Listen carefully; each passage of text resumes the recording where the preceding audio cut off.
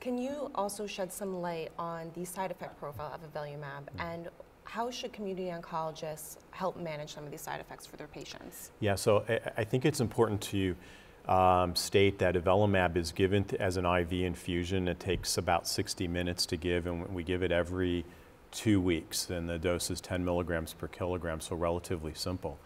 The major side effects that we've seen with this drug have been fatigue and infusion-related reactions. So we do recommend that patients be pre-medicated.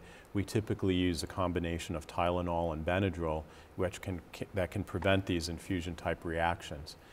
There were a small number of patients who did, in fact, experience immune-mediated adverse events, so similar to what we see with other T-cell checkpoint inhibitors. These were generally low grade, but it's important to keep in mind that these can occur, and we would then treat those with corticosteroids like we would with the other agents. In general, it's a fairly well-tolerated drug.